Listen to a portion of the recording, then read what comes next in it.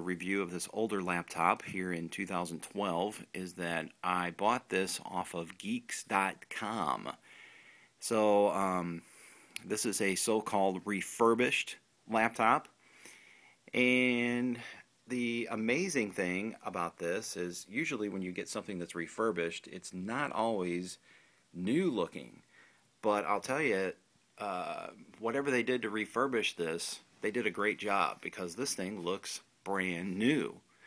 I've only bought a couple of things from geeks.com in the past, but I think after buying this MacBook from them, that I can highly recommend their stuff. In fact, as I'm thinking about it, I also bought an iMac from them, an Intel-based iMac for the office. So, and it's still doing well. So anyway, let's take a quick review of this, or overview of this. I'm not going to really review it because, well, I'll tell you in a minute.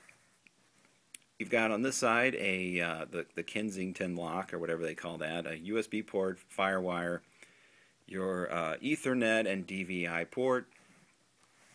On the back you have this lovely vent system that apparently doesn't work very well.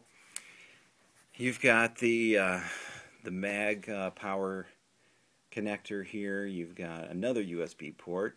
You've got your audio ins and outs, and then you've got this other interface port here, and I forgot what they call that. So it's an expansion port.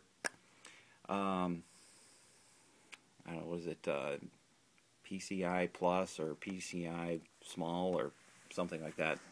Not necessarily an expert on that. On the front here you have your infrared port for a remote, and you have your latch release and your super drive slot loading CD and DVD drive here on the front. And of course on the top you have your illuminated Mac logo, or Apple logo.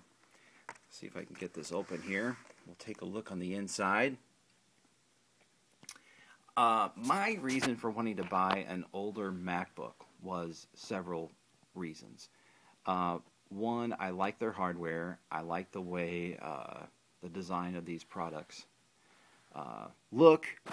I like the touchpad.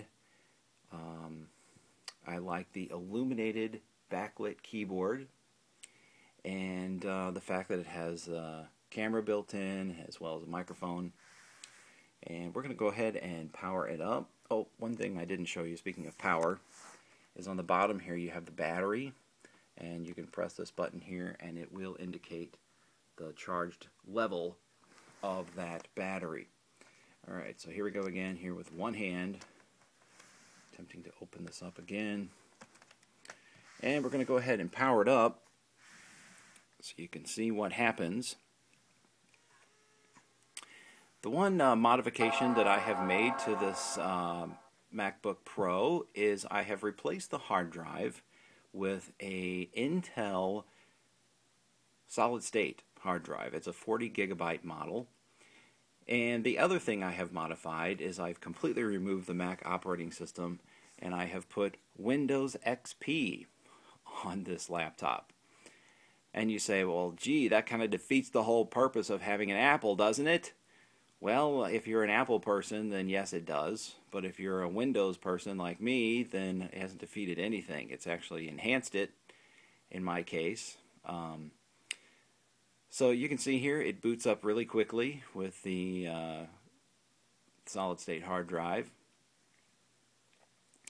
And I'm going to go ahead and put in my password.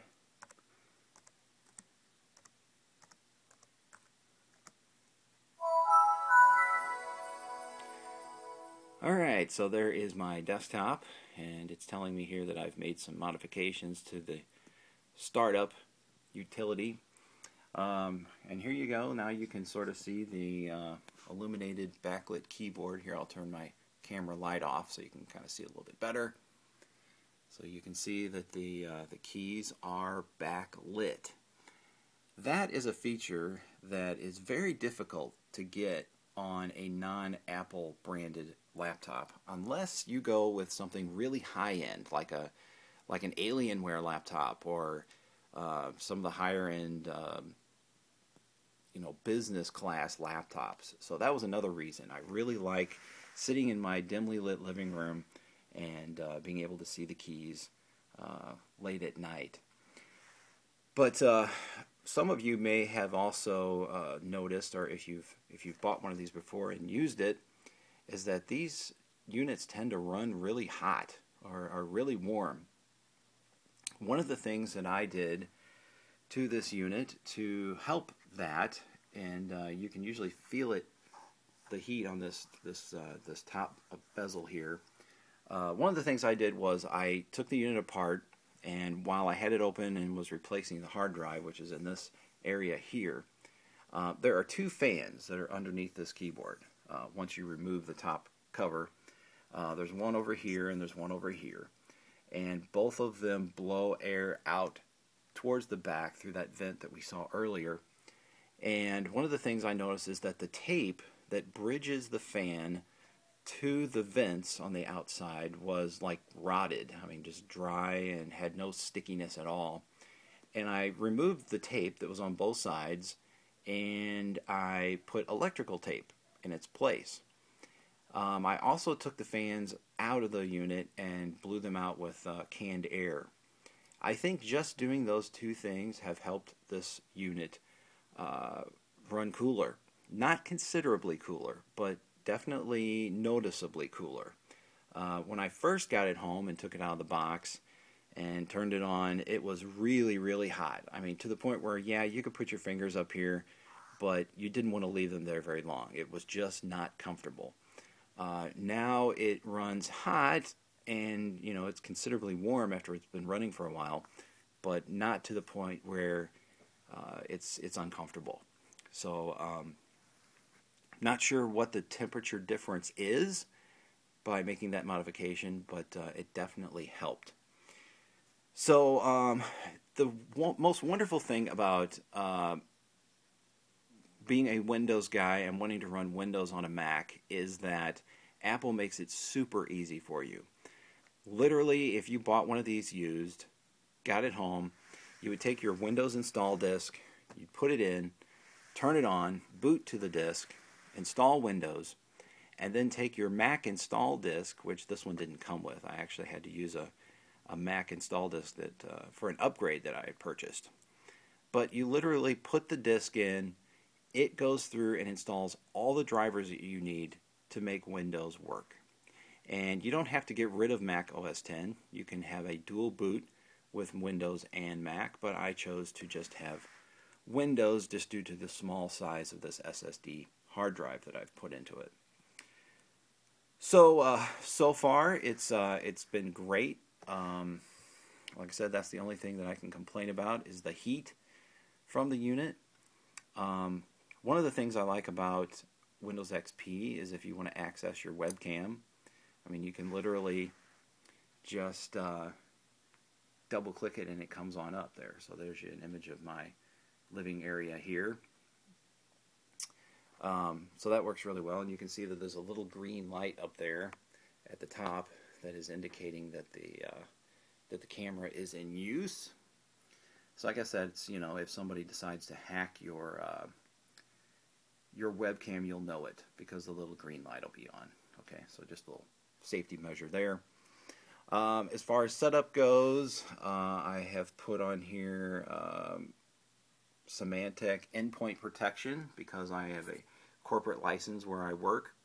So I also have a group license for Windows XP, so that makes my XP installation legal. I prefer Opera as my web browser, although there's a couple of websites I've run into that don't like Opera. But the sound quality of this laptop is great. It's got plenty of volume, which I've ran Windows XP on a newer MacBook Pro that we have at the office, one of the newer ones that have the black finish, the unibody construction, and I noticed that the volume is really low. I mean, it's almost to the point where you can't really hear it unless you plug in a external set of speakers. So very, very helpful to know if you're an audio person and want to be able to jam on some tunes, So this model was $399. That was the price tag. I think since I've purchased this, the price, if they're even still available at geeks.com, went up to like $429. So that must have just been a get you to buy quick purchase price. But anyway, the other cool thing, let me just show you a couple things here. You can do a couple of multi-touch gestures with the MacBook. Oh, and look, it's Father's Day, so there's the little Father's Day thing on Google's website. Let's just go to, say, Amazon, and just get something that I can scroll around on. Alright, so I can use two fingers and drag up and down the touchpad, and I'm scrolling, which is really nice. Using your Boot Camp control panel, which is going to be down here in your taskbar area, you can open up your Boot Camp control panel there, and you can go to your trackpad settings, and you can tell it, let's see, tap to click, dragging, two fingers is a secondary tap, okay? So that will give you a right click, alright? So if I do two taps on the keyboard, and I'll demonstrate again, two taps, I get a right click. That's very cool for Windows users because this button is only a left click. This whole thing is a left click. So if you need a right click, you can just double tap, you got it, and say you can go in and change your display settings or whatever. Okay, so that's a couple of cool multi-touch gestures that that Apple gives you to use in your Windows environment on this very cool touchpad. I do have a review of a Samsung laptop that I did, and I really liked that Samsung laptop, and you can go to my videos and check that one out. The thing that I ended up not liking about that Samsung and ended up taking it back to the office and letting other people use it was because the touchpad is really, really sensitive on that Samsung. And there were times that I would be up on the screen typing and the cursor would just go all over the place. And I would have to be very careful to type, you know, with my fingers up high, thumbs away from the touchpad so that I didn't accidentally move my cursor somewhere else on the screen. So I really like Apple's touchpads for that ability, that they're not really hypersensitive. Another thing that that drove me crazy about it is that when I was using this Opera browser here, there was things that it would be doing that would just make, you know, just random things would happen on the screen, extra tabs would come up, and I'd be thinking, what did I do? So so far, none of that nonsense with this MacBook Pro running Windows. So anyway, I'm not going to bore you any further, although I appreciate you watching it this far in the game. If you're looking for a great way to run Windows and you're not you know, a complete sold-out Mac person, get the hardware, get the MacBook Pro hardware from Geeks.com or somewhere else where they've, you know, reselling older MacBooks that have been taken care of, and get yourself set up with some Windows. And you know, I prefer XP over Windows 7, and the reason I do is because you know, I don't have the ridiculous, are you sure you want to do that stuff on there, which yeah, you can turn that off, but you know, why bother? The other thing is, you know, Windows 7 always seems like it's doing something. Regardless of whether you're doing something, it seems like the operating system is always doing something. So you've got that little blue circle that just keeps spinning all the time. Drives me crazy. So I'm not convinced that Windows 7 is any better than XP. I think XP is the superior operating system. And you take an older machine that, you know, older hardware, and put Windows 7 on it, and then put Windows XP on it, and you're going to see some definite performance boosts. So,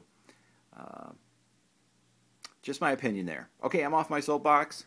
Thank you for watching, and if you have any questions or comments, be sure to leave them there on the YouTube page.